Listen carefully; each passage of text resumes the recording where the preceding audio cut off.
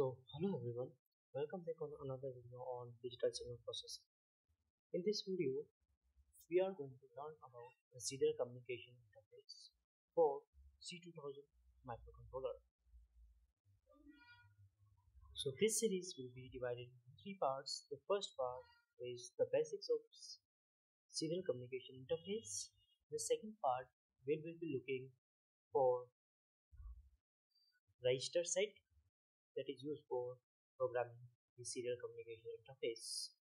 And third part, we will be looking the implementation of serial communication interface using Code Compiler Studio for C2000 microcontroller.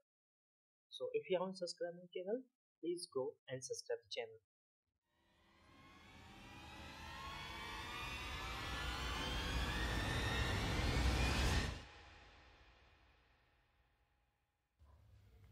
So the objective for this video is to make familiar with the serial communication interface and UART. So when you are familiar with serial communication interface, you will be able to connect two devices or more devices for the serial communications. You will able to know the data format and data transfer rate and serial communication interface multiprocessor communications. So the first we will look at what is the serial communication interface. So a serial communication interface is a serial input-output port that permit asynchronous communications between the F2833X and other peripheral devices. And it is usually known as UART, Universal Asynchronous Receiver Transmitter, and commonly used according to RS-232 standards.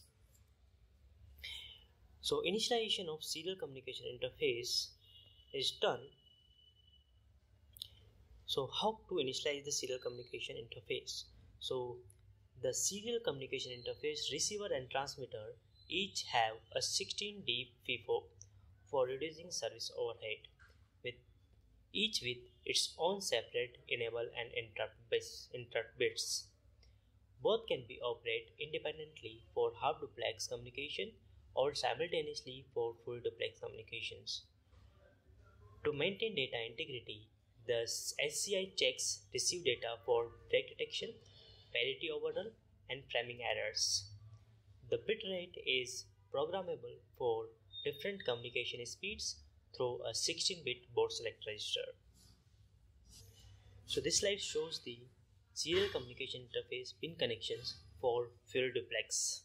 In the full duplex mode, as you can see here, the SCI of transmit pin of device 1 is connected to the receiving pin of the device 2, and in the receiving pin of the device 1 is connected to transmit pin of the device 2.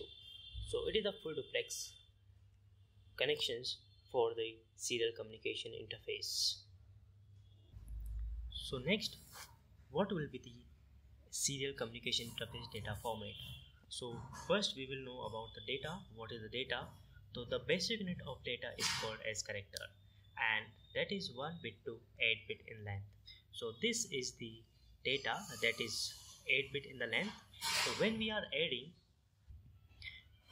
adding something starting and the end of this data, so that is known as a frame. So each character of the data is formatted as the start bit. So when we are adding the start bit to the data, so each character of data is formatted as start bit, and 1 or 2 stop bits, optional parity bits. So there will be one optional parity bit, and optional address and data bit. So there will be address and data bit that will be optional. So this completely data along with start, stop bits, parity, address bit known as a frame. And when such frames are organized in the group, that are called as blocks. If 2 or more serial ports exist on the SCI bus, a block of data is usually begin with the address frame, which specifies the destination port of the data. So this is a completely one frame. So when you are having, if two or more serial port exist on the SCI bus, so the block of data will begin with an address frame. So this will be the address frame where this will be the address and this will be the address bit will be 1, and this bit will be present only on address bit mode. So there will be two modes that we will be discussing in the next upcoming slides of this video. So the start bit is the low bit at the beginning of each block, each frame, and which decide this frame has been started. So the SCI use the NRZ non return 0 format, which means that in an inactive state the SCI receiving and transmitting pin will be high. So the data format for C2000 microcontroller can be implemented with communication control register, and that can be written as SCIX register.SCI equals to, so that will be the communication control register, and this will be the 16 bit, and where upper 8 bit will be reserved. So this is the lower 8 bit, where 7 bit will be the stop bit, 6 bit will be the even odd parity, 5th bit will be the parity enable, 4th bit will be the loopback enable, 3rd bit will be address and idle mode, and 2, 1 and 0th bit will be the character format. So that will be how much character you want to send, either 1 character, 2 character, or up to character bits. So when you are giving this 000, that means you are sending the 0th bit. When you are giving 111, that means you are assigning to 8 bits character. So about this we will be looking in the upcoming videos, how to initialize these register sets. So what will be the timing, how the data can be sent. So the SCI asynchronous communication format uses either single line, that will be one way, or two-way communications. In this mode, the frame consists of the start bit, 1 to 8 bits data, 1 to 8 data bits, optional even and odd parity bits, 1 or 2 stop bits. So this is the single line and this is the full line. So this is known as a half duplex and this is known as a full duplex. So this is the internal clock of the serial communications that is generated by the internal clock, and whenever the SCI RxD pin will be low, so when it will be detecting your serial communication has been started, so that is decided by the start bit. So there will be 8 SCI clock per data bit. So a receiver begin operation on receipt of valid start bit. So a valid start bit is identified by 4 consecutive internal SCI clock period of 0 bit, and this is shown as below. So there will be 4 consecutive 0 bits at falling edge of the clock. If any bit is not 0, for example, if any of the bit is not 0 at this point, then processor start over and begins looking for another start bits. For the bit following the start bits, so following the start bit, these will be the bits. The processor determines the bit value by making 3 consecutive samples in the middle of the bits. These samples occurs at the 4th, 5th and 6th SCI clock period, and the bit value determines is on a majority basis.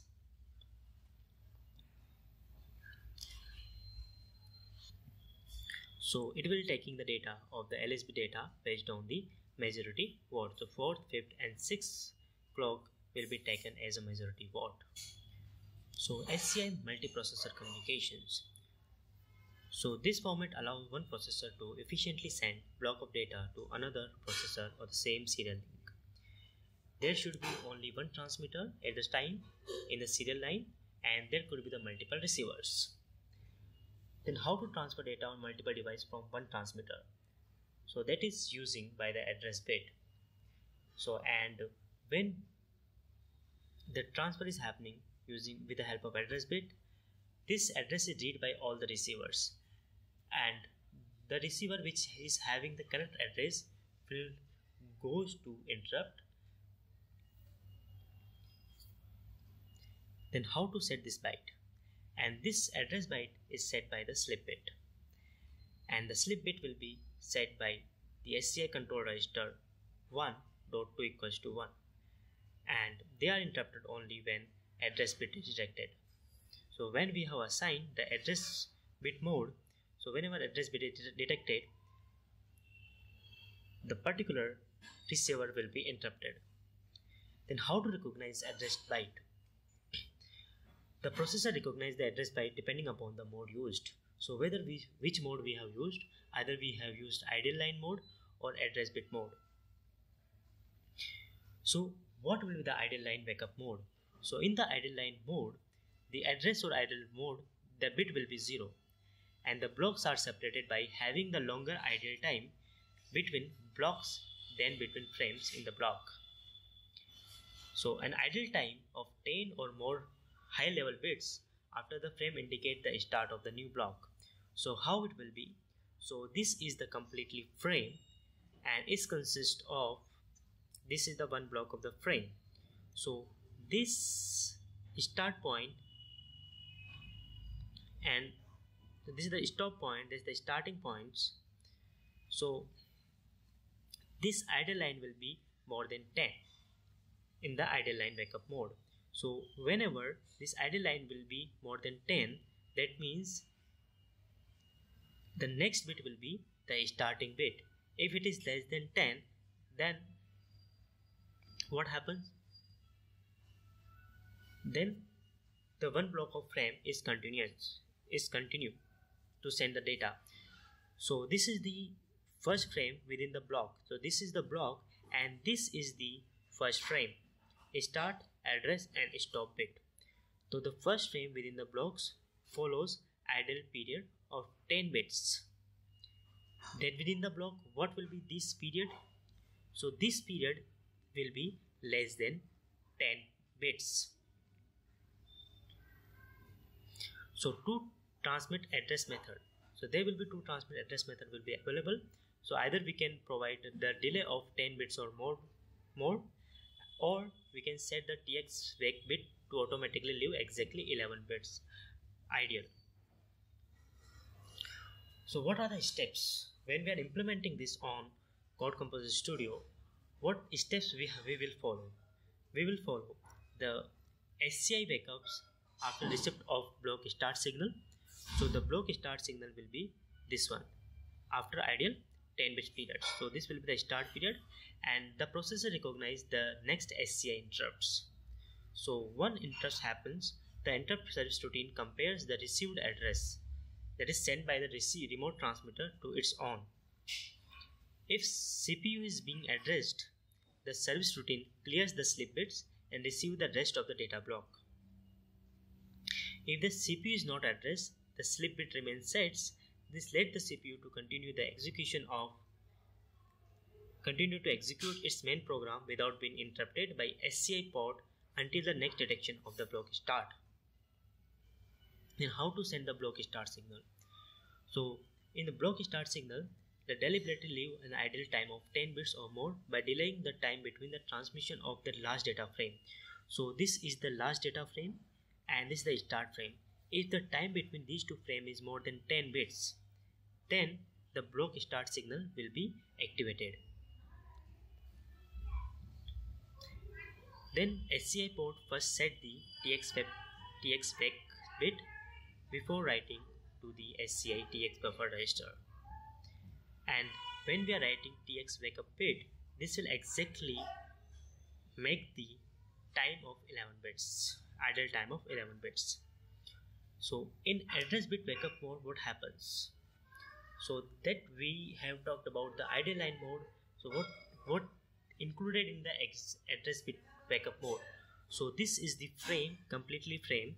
So you can see that in address bit mode there will be frame of the data. So this is the completely frame, one block of frame, and you can see that there will be start address and there will be extra bit.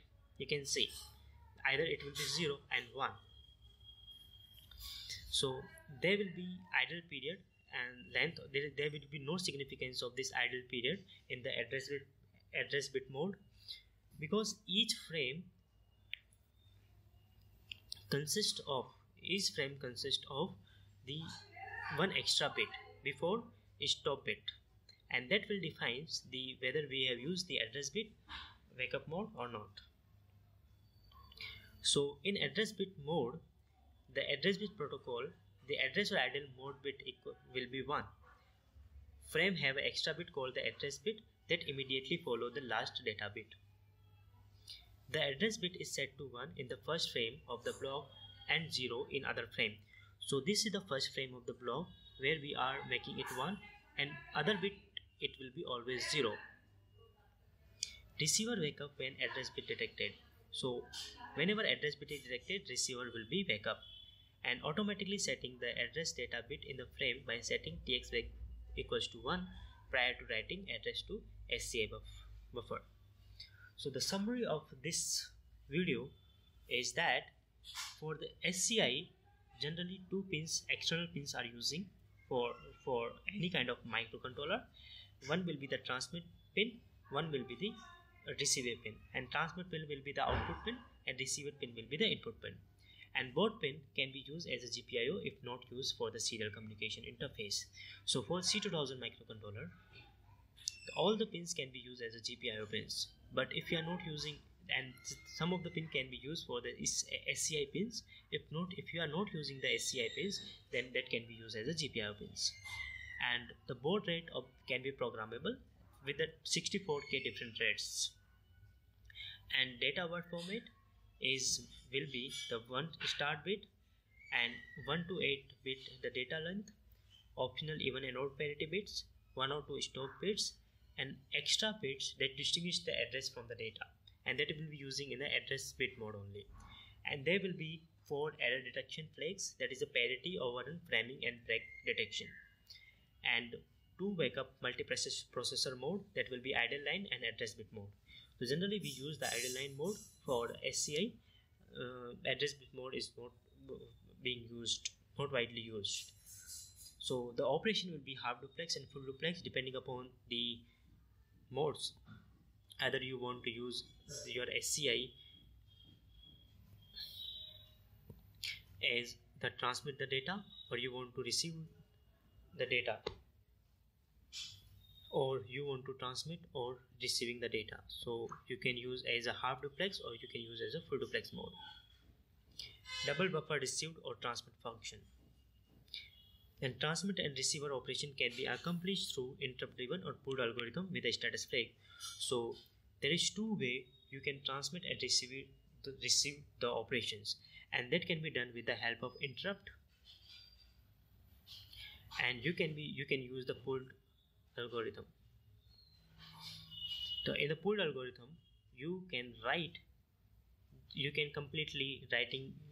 are completely reading the status bit and in the while, and whenever the status of the SCI will change, you are able to write the data from the RX buffer.